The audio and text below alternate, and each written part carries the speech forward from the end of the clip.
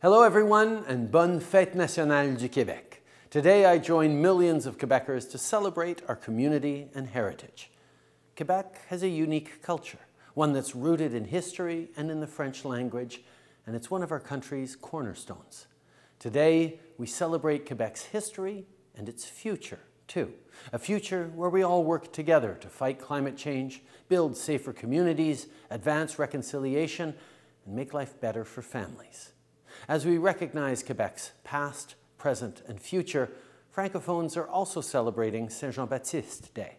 In small enclaves and large communities, French is spoken across this beautiful country. It remains a large part of our identity, and we will always defend and promote it. So on this special day, let's celebrate the unique culture of Quebec.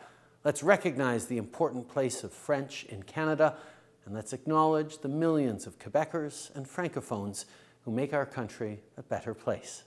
From my family to yours, Sophie and I are wishing you a wonderful Fête nationale du Québec and a happy Saint-Jean-Baptiste Day.